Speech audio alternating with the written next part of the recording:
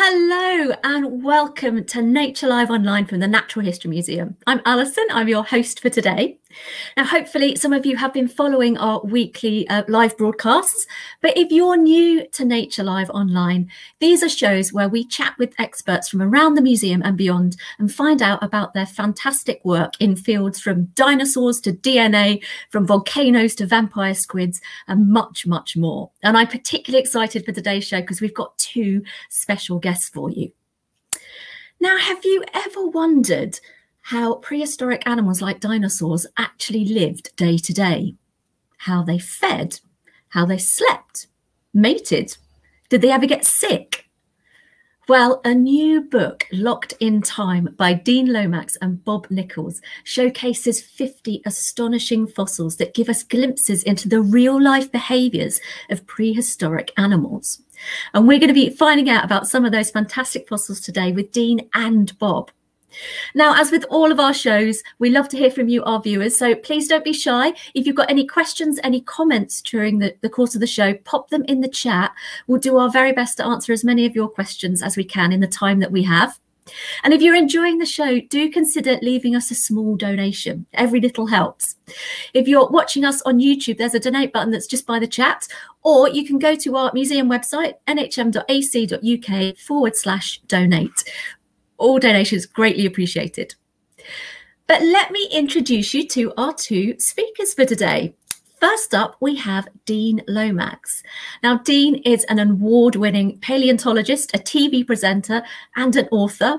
He's travelled the world researching, naming, discovering prehistoric animals, and he is an expert on ichthyosaurs, which may come up in the course of conversation later. So let's say a very big hello to Dean. Hello, Alison. Good afternoon. It's a pleasure to be here. Oh, it's so great to have you. I'm very, very excited. I can't wait to chat about the book. But also joining us today, of course, we have Bob as well. Bob Nicholls, our world-renowned natural history artist. Bob's artworks, his models, his recreations have appeared in books and exhibitions all around the world. And some of our viewers and museum fans might remember the brilliant artwork that Bob did for our stegosaur, Sophie, which was just a few years ago. But let's say hello to Bob as well. Hello, everybody. Hello. Hey. Brilliant to have both of you today. I can't wait to get stuck in and chat about the book. But first up, massive, massive congratulations. The new book, Locked in Time. It was out last week, right? Yeah, it was officially published last week on Tuesday. Thanks so much, Alison. It's brilliant. I have had a sneak peek. I've read the book cover to cover now, I think, and I absolutely love it. It is brilliant. It's a book I think I will return to time and again because there's just so many great stories that you've compiled, Dean, and not just dinosaurs. There's fossils, there's mammals, there's insects, there's fish, all kinds of stories, and each one is brought to life so beautifully by your expert artworks, your recreations, Bob. It's a brilliant book. So much congratulations. Thank you. Thank you. That's an awesome endorsement. I appreciate that. I thought it was fabulous. But Dean, I know this is a book that has it's been a long time coming. It's been a long time in the making. Tell us where the idea for the book first came from. Yeah, you could say it's been millions of years in the making, right? I had to say, I'm sorry, start with a joke. Okay, so for that, we have to go back to 2008 and to when I was 18 years old and to a trip to the USA. See, in the UK, I just finished my GCSE or my A levels, and my grades weren't particularly very good. So I couldn't go to university. Obviously, I needed the grades to go to university. I couldn't go, but also I didn't have the finances either to go to university. So instead, wait for this, I ended up selling my childhood Star Wars collection. And to do that, I sold this collection to go and fund a trip to go and dig up dinosaurs in the USA. And it was to go with a marvelous museum called the Wyoming Dinosaur Center. And on my very first day, I was given a tour of the museum displays by a fellow volunteer called Geordie, who was there from Spain. And Geordie showed me through the collections, and I was blown away by everything there until we got to one fossil, which changed the way in which I kind of looked at fossils. See, This was a really massive limestone block. Now, if you look at the far right on this image, this is where this little animal had landed on its back. It then wriggled around, eventually righted itself, and then it walked for 9.7 meters, where it was then eventually left dead in its tracks. And this is a little animal called a horseshoe crab. So horseshoe crabs are still live today, but this was a juvenile, only 12.7 centimeters long. This fossil is about 150 million years old. It comes from an area called Eichstatt, and it's a very famous area that also is very close to Solnhofen, where fossils like Archaeopteryx have come from. This is such an incredible fossil that it gave me the spark, the idea for a book about behavior, because what we're looking at here is the entire moment in time of the behavioral interaction of this animal, where it's dropped onto the bottom of this, which is an anoxic lagoon. So it's very toxic. There's no oxygen. Where it's then struggled, it's walked along the bottom of this lagoon, struggled against the oxygen, and then it's genuinely suffocated to death. So it's a terrible, tragic scenario. But for a paleontologist, it gives us so much information about behavior. And I was genuinely captivated by it. It allowed me to see fossils in a completely different way. See these things as living, breathing animals rather than sort of static objects. So that's where the original idea and concept of this book came from. It's an incredible fossil, and there it is, an entire story just captured in that one image, and it's one of 50 incredible stories. We saw the book cover just a little earlier, that incredible dueling dinosaur scene there. Of all the fantastic stories in the book, how did you come to choose this one for the cover? Yeah, I had a good long chat with Bob about this, and we came up with a few different concepts, but we kept coming back to this one because the reconstruction there is of a very, very famous fossil that was discovered in 1971 in Mongolia of a protoceratops, which is an earlier relative of triceratops, literally locked together in combat with a velociraptor. These are genuinely fighting dinosaurs that were preserved together for millions and millions of years, over 75 million years ago, and a remarkable fossil. And it's also very iconic and unique in that it's the only, so far at least, definitely confirmed example of two dinosaurs found fighting together forever. And it seems so obvious because this is such a captivating fossil that it tells this unique story of behavior that it had to go on the cover. It is. It's such an iconic fossil. And Bob, this image is wonderful. It's one of my favorites. So much drama. Yeah. Well, Dean and I did talk about a few different options while we were thinking of the cover. And it wasn't an easy choice to make because we wanted to try and portray some different behaviors as well. Because one of the main messages of this book is that dinosaurs and prehistoric animals, they're not movie monsters. They're real complicated animals with surprising behaviors. So we weren't sure whether this was the right one to put on the cover, but it was such an iconic specimen. And I decided to illustrate it from just a moment before the actual positions preserved in the fossil. So we've got something a little different here as well. And I consider it my job to try and bring details to a picture as well. So yeah, I think this is the world's first dinosaur book cover with a pooping dinosaur on the cover. And I didn't just add that in there just, for comic effect or anything like that. That's a real behavior that occurs in nature when animals have fights. The blood goes up, the adrenaline flows, and they have bodily reactions. And one that is quite common is that they will poop whilst they're fighting. So there's a little extra in there. So yeah, and then of course I wanted to tell the whole story of what locked in time is. It's behavior that's fossilized in the sediment and then exposed by paleontologists, which is why at the end of the tail we've got the fossil there and some classic tools of the paleontologist. Yeah, which was really a nice touch as well, Bob. And you came up with that idea. And when you sent it across, I was like, oh, that is very, very neat. I really like that. So yeah, I think it really counts. I do. Yeah. Absolutely, absolutely. And it's the perfect choice. It's a perfect choice for the cover.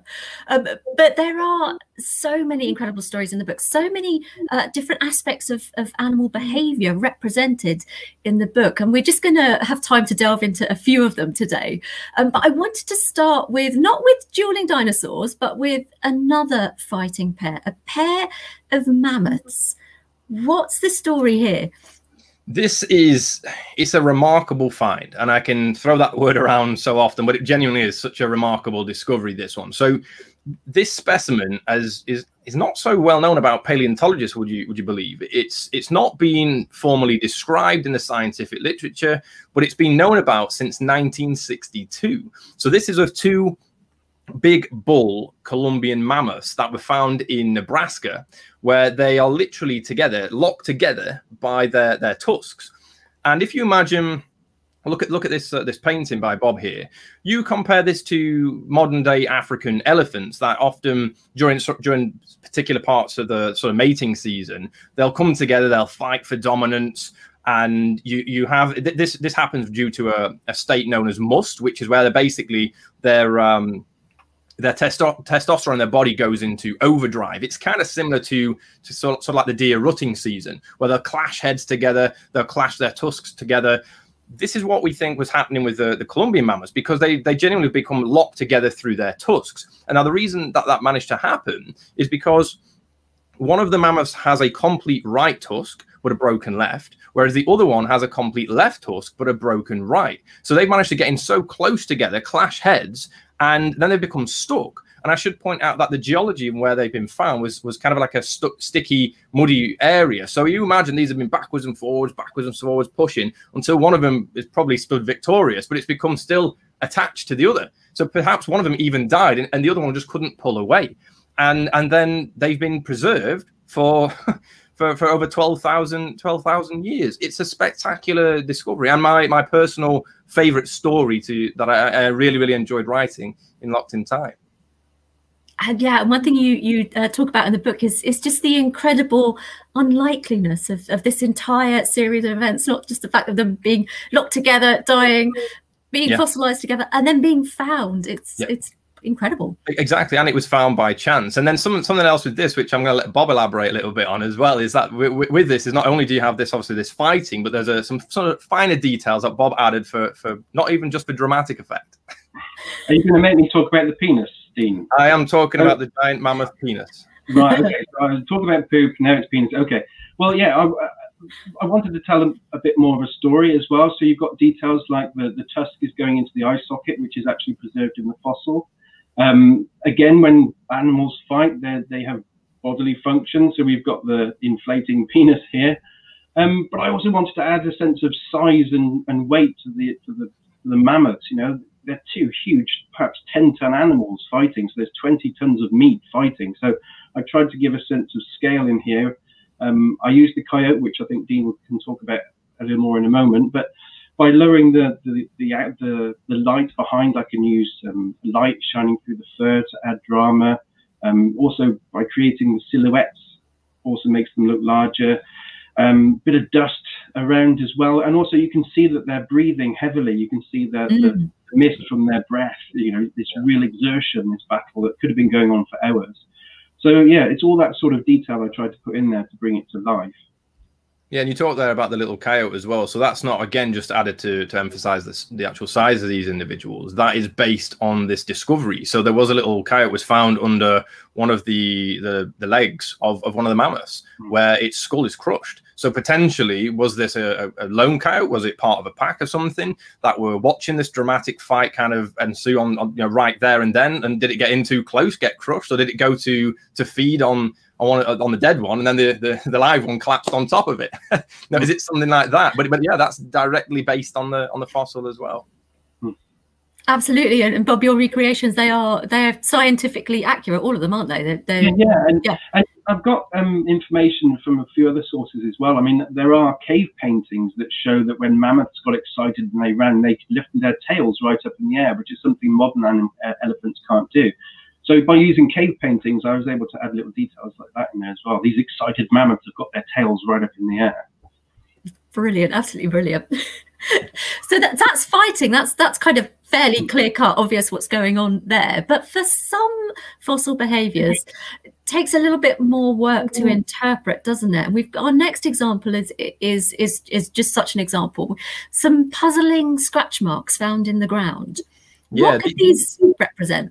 Yeah, these are real oddities. So they are found at 4 different locations in Colorado in the USA, and you can see me there on the right examining one of these in 2017. Now, they were only described in 2016, so a year earlier than that, as giant sort of scratch and scrape marks made by effectively a dancing dinosaur, which really does conjure up such an incredible image of a dinosaur dancing. But if you compare with modern birds, which of course are living dinosaurs, and some of the birds that essentially dance to impress the opposite sex, and that they're weird and wonderful kind of courtship displays, that's what we're looking at here. Now, I might think a moment, hang on a minute, that's a bit of a stretch, but it's not when we compare it to modern ground nesting birds that do something very similar. So in order to impress the opposite sex, they come together in large groups, and this is what are called leks. So this is a particular behavior called lekking, where they scratch the surface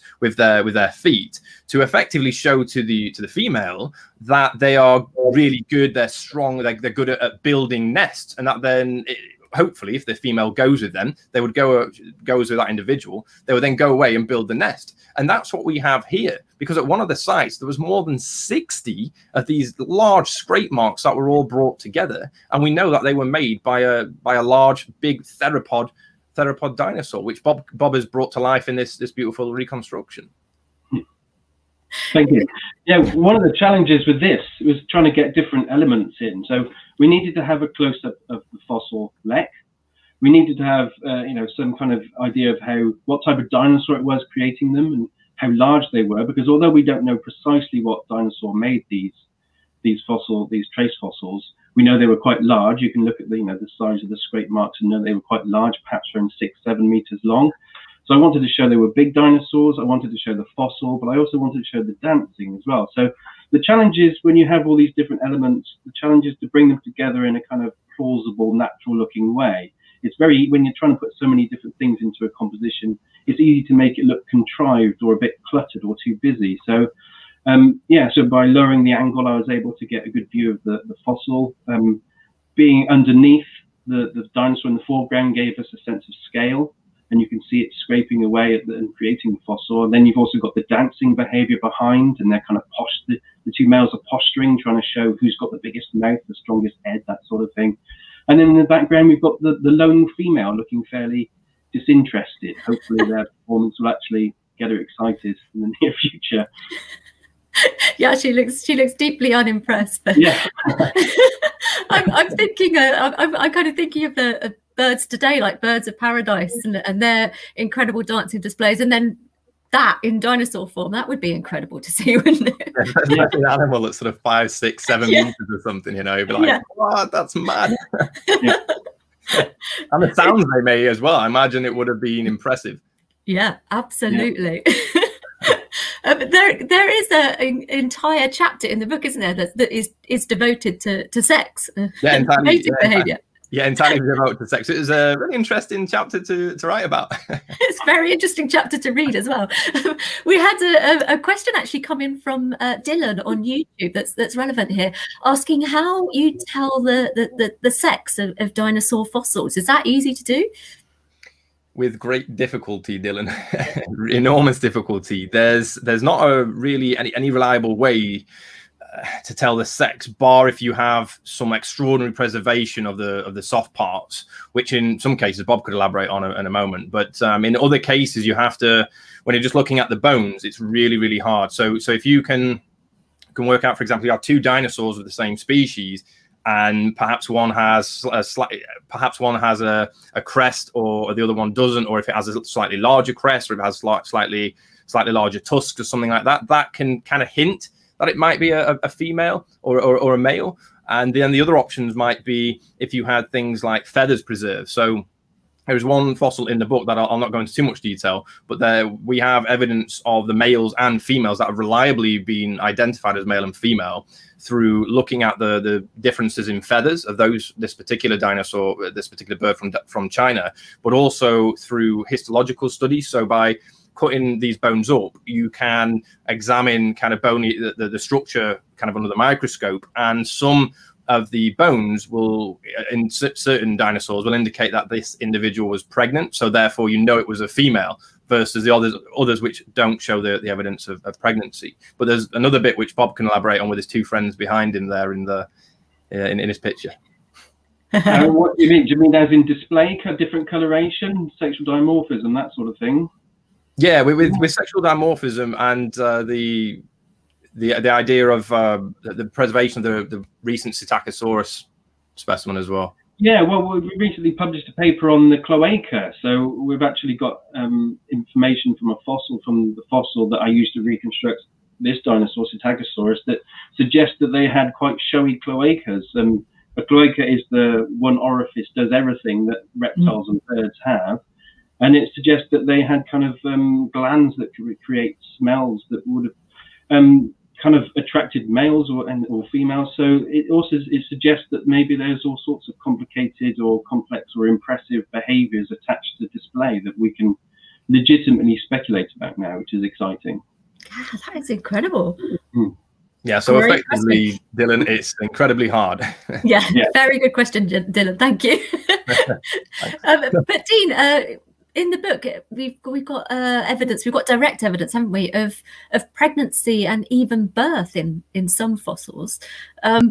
Ichthyosaurs, particularly, we can't get away with talking about ichthyosaurs. Yeah, we need to mention ichthyosaurs. These are an incredible group of marine reptiles. They're not dinosaurs, not swimming dinosaurs. They lived at the same time as dinosaurs were sort of living on land, but these animals live exclusively in the water. And I've spent now more than a decade of my academic research dedicated to studying thousands upon thousands of ichthyosaurs, including practically every single specimen at the Natural History Museum. It's a bit of a stretch to say that, but it is thousands of specimens there.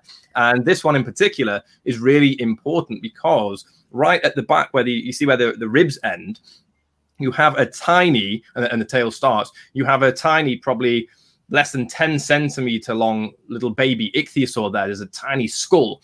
And this individual, we know, of course, this individual is pregnant and that it's a female.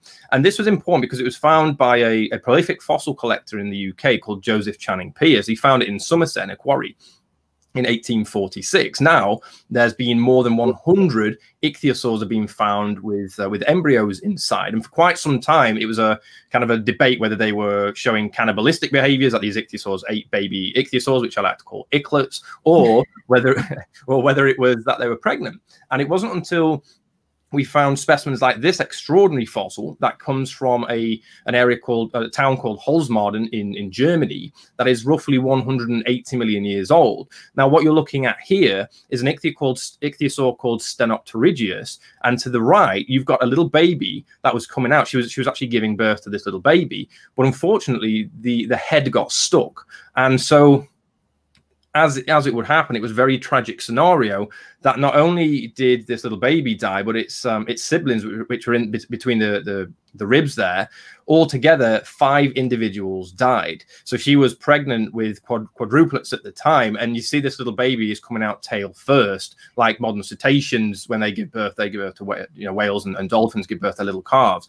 It's the same sort of thing. So although it's a very tragic fossil, it tells us a lot about these animals because these are reptiles. Ordinarily, when we think of reptile birth, we might think of crocodiles and turtles and most snakes that give birth, they lay eggs, whereas ichthyosaurs, they didn't. They lived exclusively in the water, and they also had to breathe air. And this is the beautiful reconstruction again that Bob has brought to life of that tragic scenario. It's a beautiful recreation, and those fossils are incredible, and we have them at the museum, and it makes me wonder. We've got on display. People walk past it every single day. It makes me wonder how many people don't even notice and don't realise the significance of what that fossil actually shows. It's wonderful. No, exactly. And you have that original specimen from Somerset there. The actual real specimen is on display, and you have an exact perfect replica of the one giving birth to you. So next time you're at the museum, go and check it out. Our doors are open. Go and check it out. We've got quite a few questions coming in from our viewers, so I just pause briefly to take a couple of those. Professor Flint, watching from Australia, his book is arriving in the post imminently. Excellent. Very excited. Asking, are there any examples from Australia in the book? There are, but I don't want to say which ones. I want to leave it as a surprise for you, Professor Flint. You're probably thinking, darn. Yeah, I can assure you that there are some examples discussed there from Australia, which I think you'll really like. Oh, you tease. Excellent. He is, isn't he? And a great question actually coming from YouTube, referring to the dinosaur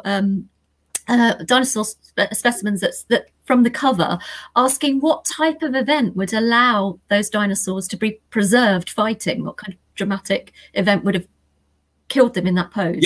Yeah. So to set the scene with this, it is very similar to how it was found in the Gobi Desert in Mongolia, and it was a similar environment. And there's been quite a lot published on this since 1971 when it was originally discovered. And the best interpretation, and which most paleontologists agree upon, is that whilst they were fighting, they're in an environment which is sand dunes. Presumably there must have been like a thunderstorm that triggered, heavy rain that triggered the sand to literally flow over them and trap them for all eternity. And that's definitely that is the best interpretation, because the lifelike nature of the pose, how they're preserved, there's no other way. They didn't fall into kind of water or something like that. It's just an instant reaction to this. You imagine this giant sand dune collapsing, just flowing straight over them. Incredibly dramatic. And a lovely question from Isabel, aged 9, was asking, how do you know where to dig for fossils? Ooh, very good question, Isabel. So you can find fossils all around the world, and paleontologists back in the day, before we knew where to really look for fossils, we used to just go out and pretty much randomly go and look at various rocks anywhere to see if we could find fossils. But what we actually do today, we can build on research that is published. So we can go and read books, we can read scientific research from other paleontologists, and we look for sedimentary rocks, things like limestone and shale. And so we then have an idea that we probably would find fossils. So if we, for example, if we went fossil hunting here in the UK, we went to the Yorkshire coast, if we find fossils of squid-like animals, like this one I've got behind me, like this, so these are ammonites. If we found evidence of that, then we'd know that we were looking at a marine environment, so that we'd expect to find marine animals. Whereas if we found, let's say, a dinosaur footprint, then we would know that we're looking at an environment that's on land. But you can find fossils practically anywhere in the world. You just got to know where to look. Read the books. And I'd also recommend, if you do want to go out fossil collecting, it's always important to go out with join a fossilized fossil hunting group, because they show you how to do it responsibly and to show you what to look for as well. A fossil group is very different to a fossilized group, isn't it, Dean?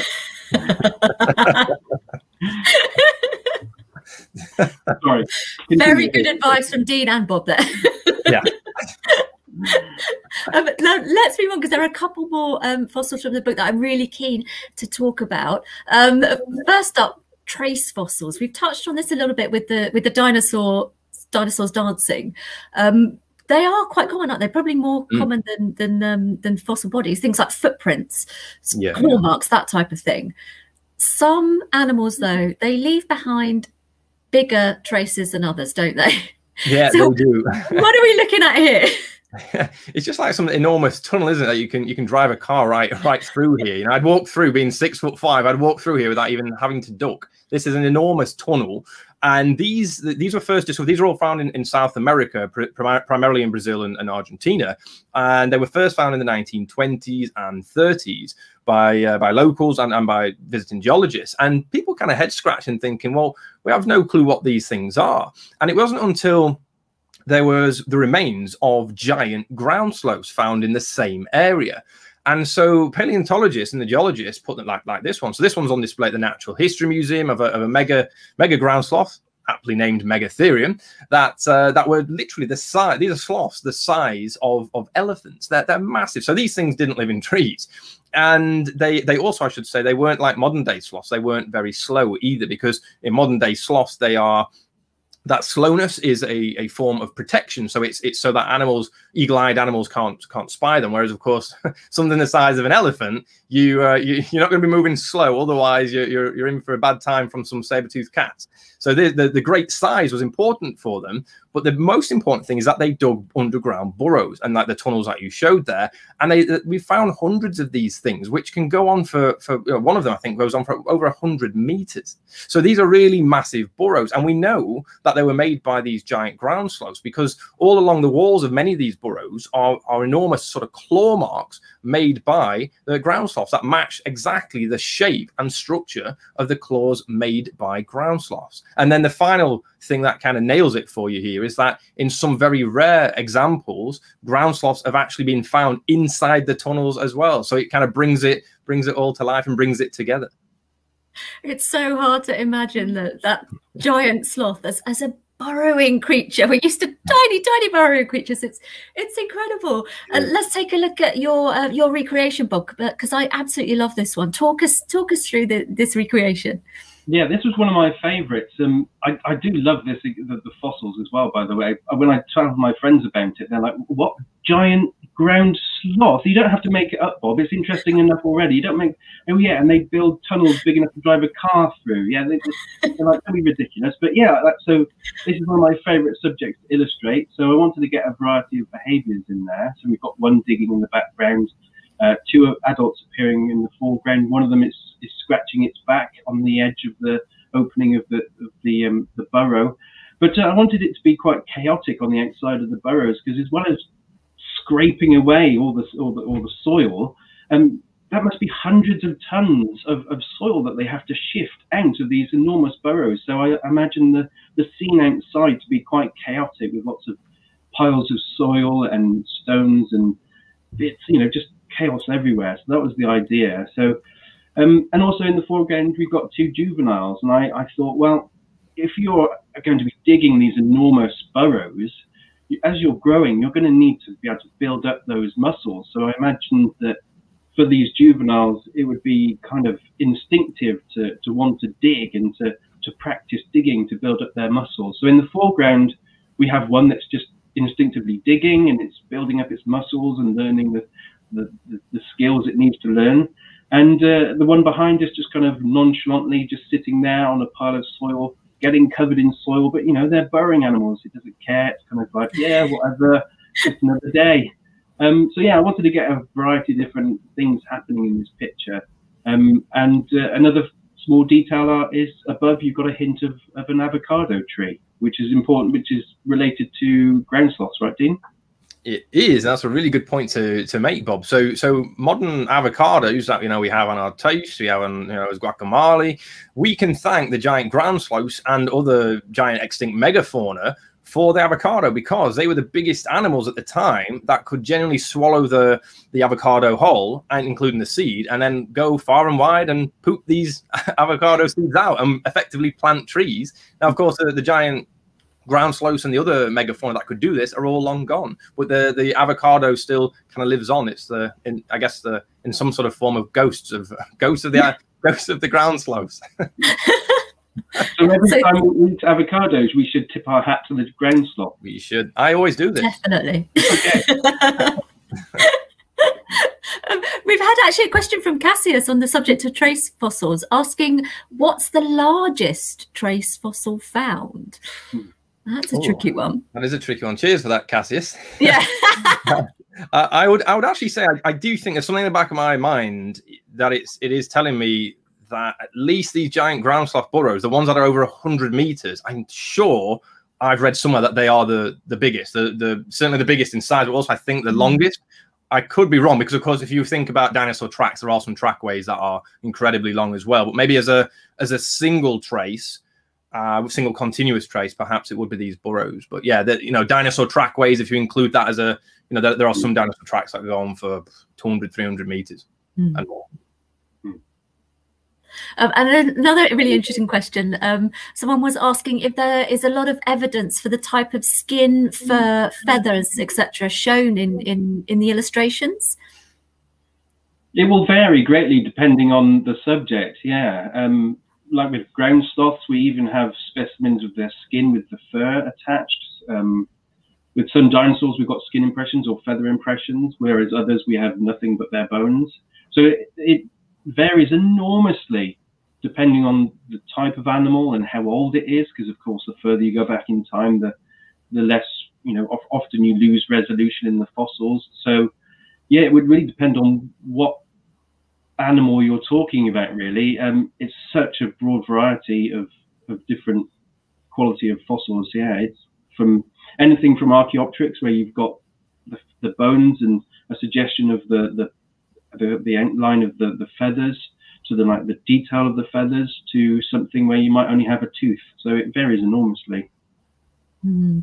And for the sloths, for example, we do have samples of fur, is that correct? And droppings and things like that. So quite a lot of detail for some animals, but not so much for others. Yeah, it varies enormously. You'd have to, specify which particular animal you're interested in, and then I could tell you, really. Yeah, and you actually have some of that in the Natural History Museum collections, don't you, as well? Some fur and droppings from giant ground sloths, which is just mind blowing to even think that you have that. In fact, there's a really cool story with that. I should just really quickly say is that when the first geologists and local people to the area came across the ground sloth droppings, they actually thought they were of an animal that was still alive in the area. So they were like, "Oh, where is this?" Searching one of these caves and finding this, because it was that fresh. There was apparently still smell to it. Are we talking poop again? We need to move on. I know. Always with the poop. But there is one more story I definitely want to get to. We've talked homemaking, we've talked fighting, we've talked sex even. We haven't spoken about feeding yet, because the fossil record can tell us an incredible amount. It can tell us more than even who eats who, can't it, Dean? And there's one story in the book. It's got my favourite chapter title, I think, ever. Hell Pig Meat Cache. What's that all about? So, I'm glad you like that title. I was pretty proud of that. It sounds like a rock band, doesn't it? Heavy metal band. Hell Pig Meat Cache. So what you're looking at here is a jumble of bones belonging to a small sheep-sized camel called Pebrotherium. So it sort of looked a bit like a miniature version of today's llamas. And this was discovered in Wyoming in 1998. And upon discovery, immediately something seemed a bit odd about it. Now, what we've got in here, we have one complete skeleton, 6 partial skeletons, and then lots of fragmentary bones. And effectively, all of these individuals have bite marks on them, like literally everywhere, across the skull, across the necks, and down the back along the spine. What we're looking at is the leftovers of an animal that was preying on these little camels. Now, what it did, this animal, I should say, so this is what goes to the title, these were hell pigs, or what we call entelodonts. And they look like really nasty, gnarly looking animals. And this one is a species called, a genus called Archaeotherium. Now, Archaeotherium, although they're nicknamed hell pigs, they're actually not related to pigs at all. They're more closely related to whales and animals like that. And so they kind of call hell pigs for their kind of pig-like appearance. And 6 of the camels in that block have literally been sheared in half. And the bite marks on these camels, they match perfectly with the tooth shape in the jaws there of Archaeotherium, and even to the point where the bite marks match perfectly. So you imagine the jaw, every single piece of every single tooth in that jaw matches perfectly on the camels. So what you're looking at is where this animal, where this Archaeotherium has genuinely stashed its leftovers, kind of like what we do, like putting food in a fridge. And it wanted to, and this is a behavior I should say is known as food caching or hoarding, which is similar to what squirrels do, in the winter, kind of getting together nuts and things. And effectively, Archaeotherium stashed this for later, but it didn't ever eat them. It never got the chance to eat the remains of these camels. So they were preserved, probably quickly buried by mud or something along those lines. And the artwork for this is absolutely incredible. If we could take a look. Yeah, awesome. Thank you for those nightmares, Bob. Brilliant. Yeah, well, I wanted to illustrate how wide. One of the unusual things about these animals is they could open their mouths really, really wide, like beyond 90 degrees, I think. So I wanted to show this huge gape. And I thought, I think from the fossil we understand that they preferred eating the back end of the animal. Maybe it's like all the muscle around the rump, it likes all that meat there. So I wanted to show this big creature swallowing whole the back end of a whole tiny camel. So yeah, that was the drama I was going for. And so in the foreground we got the pieces of other camels and flies. I wanted this pile of meat is going to attract lots of flies and other insects as well. So I put those in there. So we've got lots of buzzing creatures flying around. Yeah. Yeah, and it makes for such a dramatic reconstruction as well. And I think it really captures that story really well. And again, which is one of the things I want to capture with Locked in Time, is that it isn't just these kind of standard behaviors. When you think of feeding in prehistoric animals, hoarding behavior, you know, caching of food, like leftovers, it's not something that immediately comes to mind. Plus, Archaeotherium is a pretty badass animal as well, one of these healthy. So imagine this kind of pig-like creature eating small camels. Yeah. Yeah, I also, another detail I remember is that they don't look like they should be hoofed animals, but they are hoofed. So I also just, you could just see like the forefoot that it's got hooves as well. So yeah, a little detail that I wanted to make sure was visible. Incredible, absolutely incredible. Oh, we are almost out of time. I'm disappointed to say, because there's so much to talk about. We've had quite a few questions from our viewers as well, so I just want to get in some of those questions before we wrap up. A question for you particularly, Dean, came in from Noah, age 7. He's one of our regular viewers. He was asking whether ichthyosaurs are mammals. They're not, are they? No, hey, no. So ichthyosaurs, they are. In fact, you know what? Let me just grab one of these. Well, ichthyosaurs is what I had earlier. So ichthyosaurs, they kind of look a little bit like, this is scientifically accurate as well, I promise you.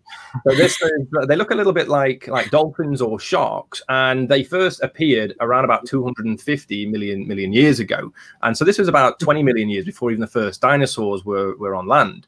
But they are not mammals, they are reptiles, and they're very distantly related to likes of lizards. But I mean, that's very distantly related.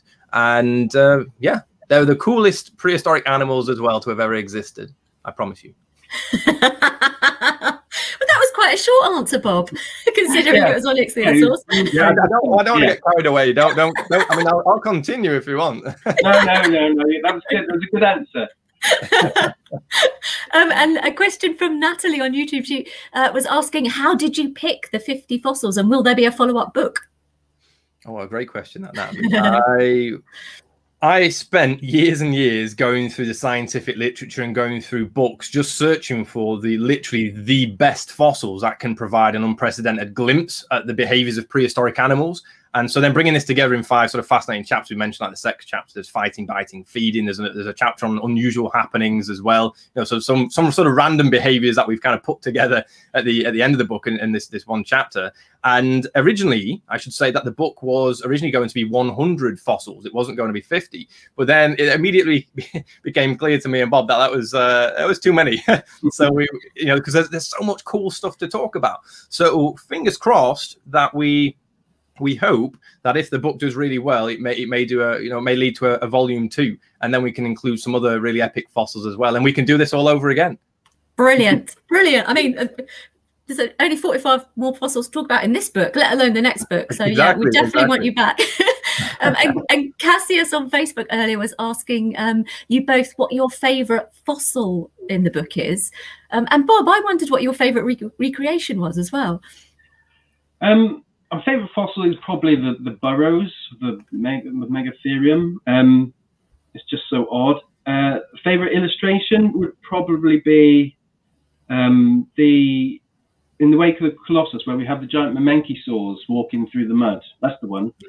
Yeah, and one of the most difficult things to get into a picture is to portray size, to make an animal look big. And what I was quite pleased about with this one is that the mamenchisaurs, the sauropods, the long-necked dinosaurs in the background, they really feel kind of big and heavy. I feel like they're lumbering through the background, but you can see that the moving something so big, movement is quite, hard work. So you can see the breath, which also suggests that they've got a high metabolism. There's warmth inside their big, huge bodies.